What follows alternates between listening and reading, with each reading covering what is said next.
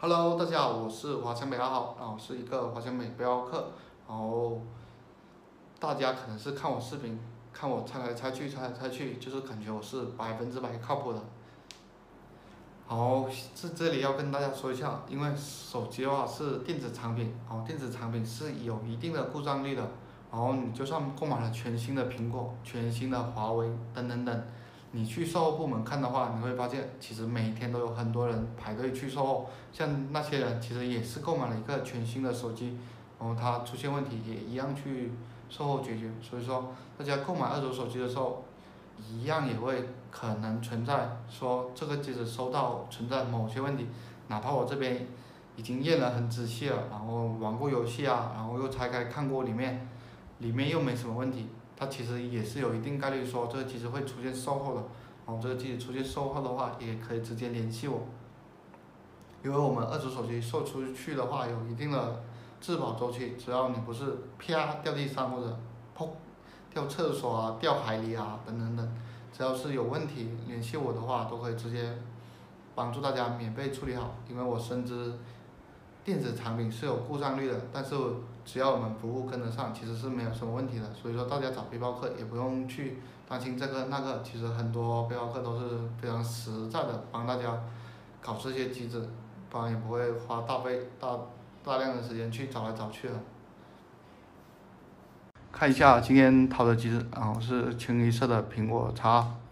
像这个话为什么夹住了，然后我还捆起来，看一下，可以看到最大容量100%，这个话是换了个新的电芯，它本身寿命的话是80多，因为很多人觉得80多它用不住，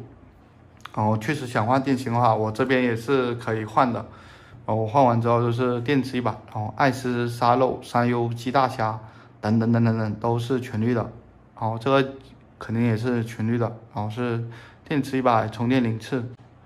像这种极品机子的话，大家要多少有多少，只改一下就可以了，只要能拿到一个圆的机子来这么改。然后把这个拿掉，像这个机子的话是圆屏，就是说不是后压屏幕，圆屏一个圆壳，看一下这个玻璃，圆玻璃圆壳，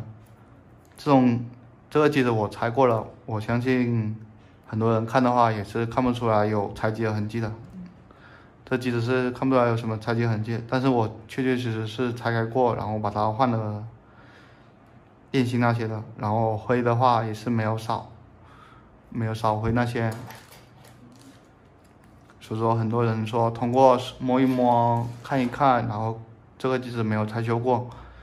那种永远都是概率性问题。如果说你一天卖几十个，那里面绝对你运气好的话，30几个都是没问题，可能会有5、6个是